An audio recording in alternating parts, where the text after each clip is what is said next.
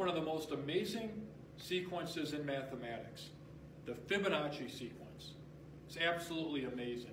The sequence starts out with the numbers 1 and 1, and then you get the next term simply by adding the two previous terms.